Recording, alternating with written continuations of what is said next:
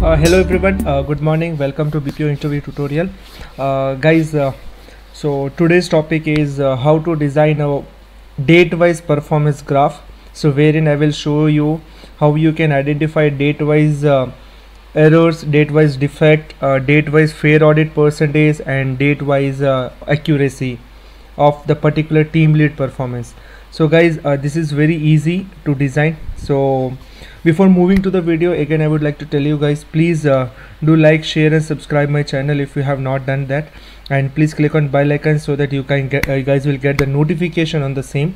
And please also check out my Facebook and Instagram page, wherein I will be posting the vacancies related information and all. So guys, moving to the our particular topic, so I will just explain you about this data. The data is nothing but it is just a quality audit form, guys, wherein I just pulled up into my raw dump. So employee names will be there, the date, the case IDs, or else you can tell as a caller ID if you are looking for the calling process. There are basic parameters will be there in the calling, like apology call, opening, empathy, assurance and all. In the last I have mentioned the defects, and I just want pass and fail comment, like what errors was done by the associate. So every companies have their different format to design their form, but this is just a basic. With the help of this you can easily like pulled out the graph, and it's very easy, guys. So let's check for the Vijay. So for the Vijay I did this audit, and I got 3 errors, like call opening was not good, empathy was missing, and this associate need to transfer that particular call, but he did not done. So there are 3 errors which I have been identified. So here these errors are known as defects. So guys, in this way we can check out like how defect has been calculated. So if you want to generate the defect for all the cells, what you can do, you just use COUNTIF formula. If you use COUNTIF formula, just select the cell from D to K and comma, double quotes, and just keep X there. X is nothing but just an identifier, guys, like wherein the markdown was done. So there are total 3 defects. The formula is correct, and I will just copy paste to the entire row. In this way the defect has been calculated, guys. Now how I will calculate the pass and fail? My prime target here is to identify the fail count, like how many fail audits were actually done. Fail count means if there are 3 defects, 1 defect, or else 100 defects, that doesn't matter, guys. If there is a single defect also, the audit is actually considered as a fail audit.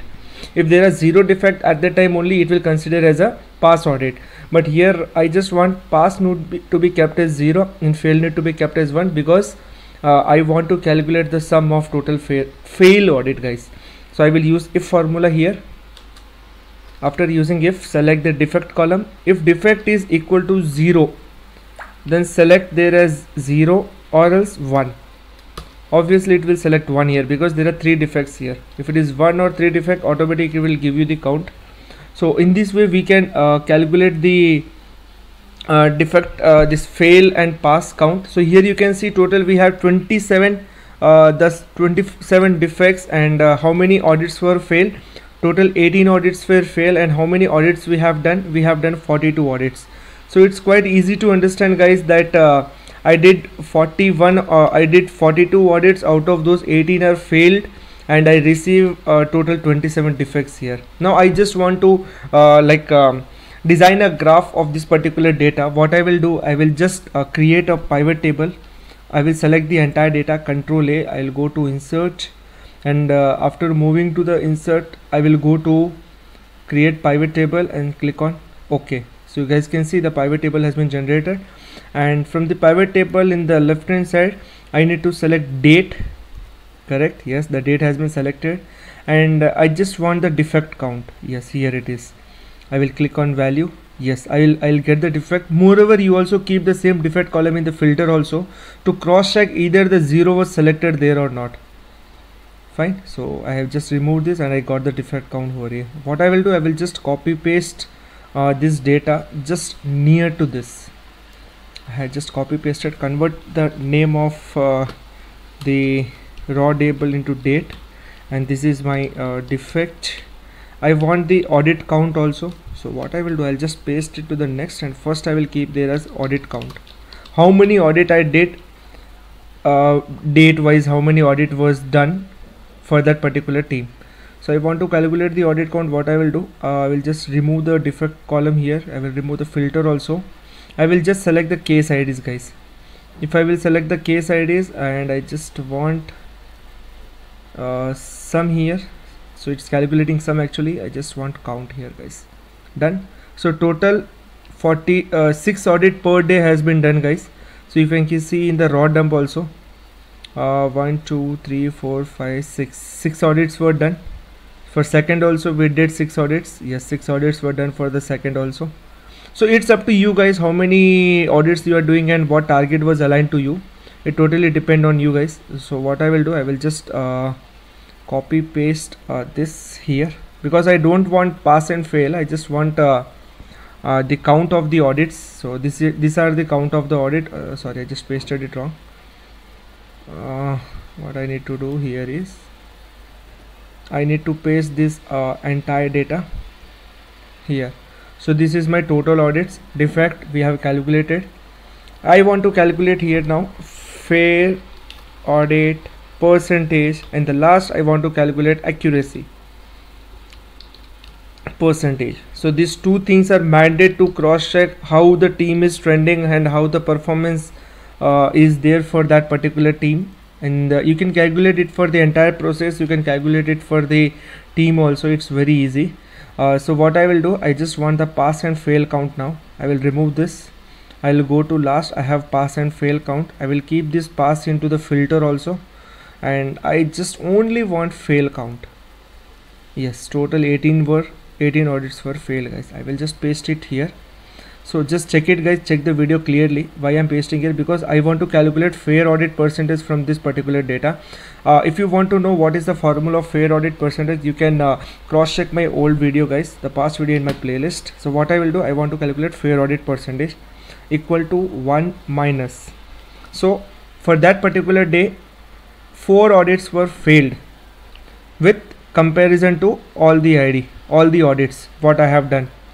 So I will get the fair audit percentage, and if I will do calculate it into the percentage, it's very easy to calculate. How we can go to home and click on percentage. So which means for that particular day my fair audit, it's not failed, guys, fair audit. And with the just copy paste the entire data to all the cells, and fair audit will be calculated with the help of failed audit, guys. The audit which are failed, with the help of that we can calculate the fair audit percentage. So you can, guys, easily check. I did 6 audit, out of those 4 audits were failed, which means 33% is my passing percentage on that day. So same has been calculated here. For 6th October I did 6 audit, out of those 1 audit is failed, which means 83% is my pass percentage or else fair audit percentage. Now I need to calculate accuracy, guys. The accuracy formula is very easy, guys. It totally depend on number of parameters and everything. So before that I will cross check how many parameters are there in my process. 1 2 3 4 5 6 7 8. There are total 8 parameters. Some companies have 13, some companies have 20 parameters also. It totally depend on you, guys. So here we have 13 parameters. So what is the formula? Equal to 1 minus. First I need to pick the defect count. I need to divide. Again I need to keep one column. I need to paste how many audits I did, multiply with the total parameters. I have 13 parameters, guys. Closing the bracket and closing bracket, enter. Again convert it into the percentage. Just copy paste this to the all the rows, correct? And what I will do, moreover, I will just make it some percentage wala sign, and we'll just get some data in points also. So in this way I got all the data. We don't require this last row, the total calculation I don't require, so I will remove this. I just want the date wise data here. So this is very easy, guys. You can easily understand the things how I calculated the fair audit and accuracy. Again I'm telling you, guys, accuracy is very easy.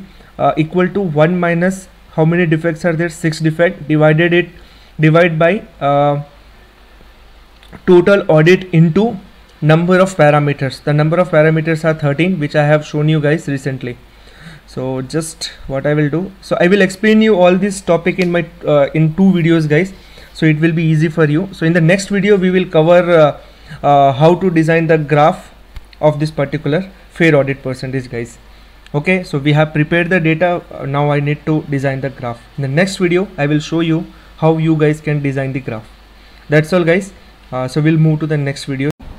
To design a particular graph for the date wise, and before that guys, we have just in the first we have just explained you I've just explained you in my first part that to calculate fair audit percentage and accuracy, it's very easy. Still you guys are getting confused, please do watch my first video again so that you will get the clear idea. So what I will do, I will select this particular data.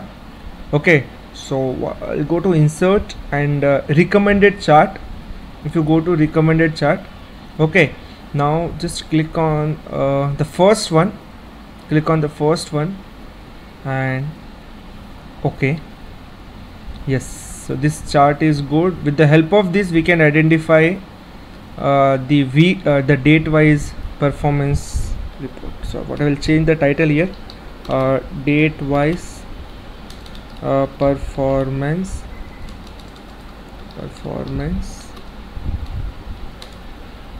report. You can mention the team leader name also, it's up to you.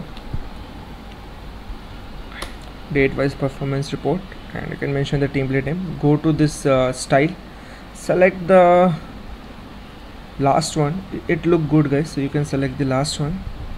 And now what you need to do, you need to click on plus and select data label, because I need to show all the data here. So click on data label, and what you need to do, click on this for bar graph. Anywhere you can click on change data series. In data series, just select the fair and fair audit percentage, because we want these two details in a line. So for the accuracy, I will select this particular column. For fair audit, I will select this particular column here. So I'll just click on this. Now it's showing not that good, so I will rearrange it. Click on double click on the percentage, and minimum should be 0.0 and maximum will be 1.0. Click OK. Yes, automatically it will get converted. So you can see from 0, 10, 20, 30% it will goes to 100%. Okay, I will just increase the width. And what else we can do, can again click here, change the data series. I'll just cross check either we have marked it correctly or not.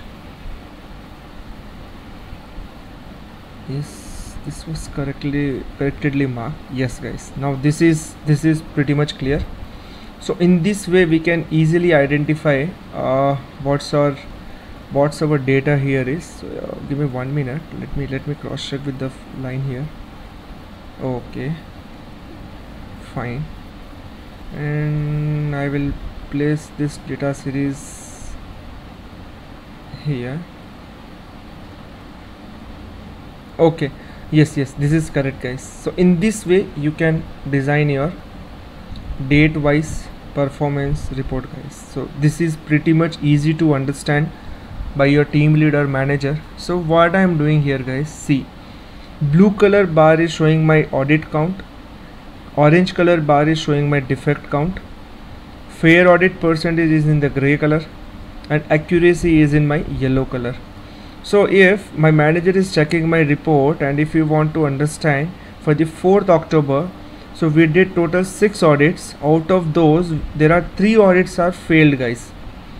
Okay, 3 audits are failed. So here, which means my fair audit percentage will be 50. Yes, this has been correctly calculated guys. You can just move it up.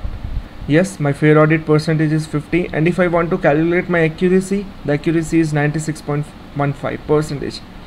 So I believe like this will help you to create your performance report guys, and it is easy to understand, and this is pretty much easy and clear guys. Again, I just want to add one more point. Just double click on date, and always select text axis guys. The reason behind that is, if there is a week off on 3rd, or maybe you have not done any audit, it will show you blank over here, but now we have entered the data correctly, so it's not showing.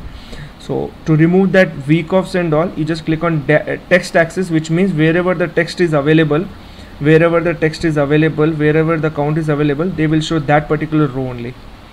So in this way you can design the date wise performance report for the team lead. It's very easy to understand, and this will increase your way of doing the work and it will help you to design the performance report as well. So I believe this is very easy, and you guys can calculate the fair audit percentage, accuracy and everything, and this report will get generated. So that's all from my side, guys, and I believe you have learned many things today, and it will help you guys also to design and to create, to maintain your work over here, guys. Okay, fine, that's all, guys. Thanks a lot for watching, and please do share, subscribe my channel, please like my video, share it with your friends who are working as a quality analyst or as team lead or as trainer, so that they will get that information very easily.